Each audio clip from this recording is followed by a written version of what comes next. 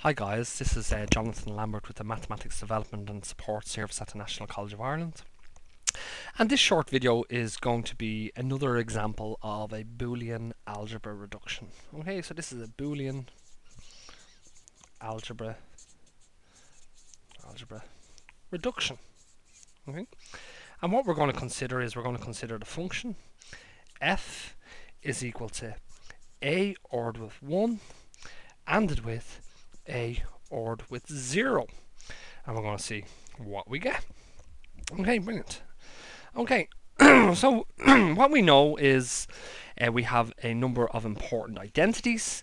We've previously looked at these in a previous video. We had the commutative law, the associative law, distributive, the identity, negation, double negation, idempotent law, universal bound, absorption, complements of 1 and 0, and De Morgan's laws. Yeah. Okay.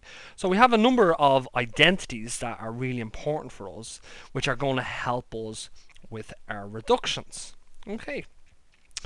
So what we want to consider is how to solve this particular function, or to reduce this function.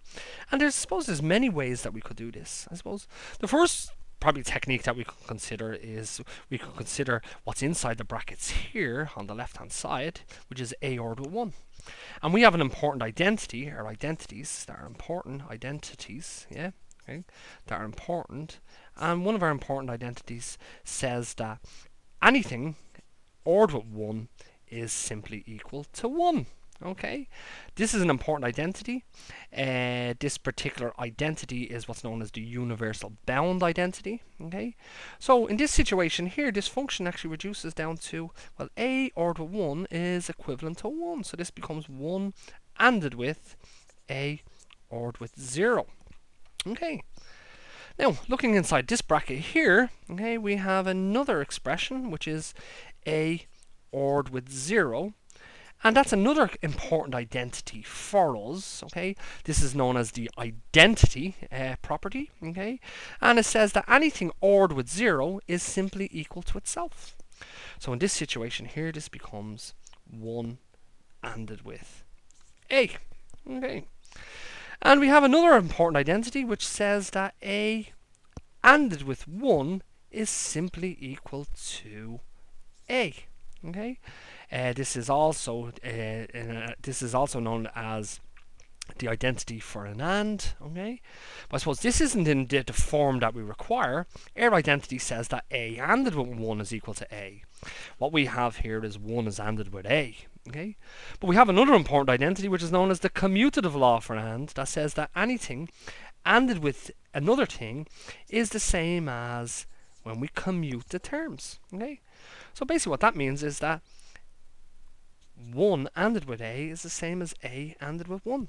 Okay, and now we can rely on our identity law for AND to actually tell us that this is equivalent to a. And that's one technique we could have applied. Okay, we could have done this many other ways. Let's do this again. I'm going to do this a little bit quicker. Okay, I suppose what we could have done is we could have distributed both of these terms, okay, across the AND and across the OR here. So this would have become a ANDed with a gives us a ANDed with a ANDed with a gives us a, okay, or a ANDed with 0, yeah, okay, or 1 ANDed with a, okay, or we have 1 ANDed with 0, 1 ANDed with 0. Okay, that's our final thing. Now what we know is that anything ANDed with itself is another key identity. We have a ANDed with a is always going to be equal to a, and this is the idempotent law for ANDing. That's another important identity. We also know that a ANDed with 0 is equal to 0. Okay, that's another key identity for us. Okay, and this is called the universal bound for AND. Okay, and we've already proven earlier on, or we already talked about, that 1 ANDed with a is the same as a ANDed with 1, and a ANDed with 1 is the same as a. So all of this here reduces down to, well, a ANDed with a is a ANDed with 0 is 0. Okay, 1 ANDed with a is the same as a ANDed with 1, and this term here remains the same. 1 ANDed with 0. Okay. So what we have now is we could associate the A with the 0, and we know that A ANDed with 1 is A, ORed with. Okay. If you have a 1, we know that an AND only ever gives us a 1 when both of the inputs to the AND are simultaneously 1. Otherwise it gives us a 0. So a high voltage ANDed with a low voltage is always going to give us a low voltage. Yeah? Okay. Now, in this situation here, we know that A ORed with 0 from our identities is equal to A. So this becomes A. So now we have A ORed with A, ORed with 0. Yeah? We could associate again. We could have A ORed with A, okay, ORed with 0 when we associate the two A's together. And what we know from one of our previous identities as well is that A ORed with A is simply equal to A. And this is the idempotent law for ORs. Okay, so this now reduces down to A ORed with 0. And we've already solved this. A ORed with 0 was equal to A. So there's another way that we could have done this particular reduction.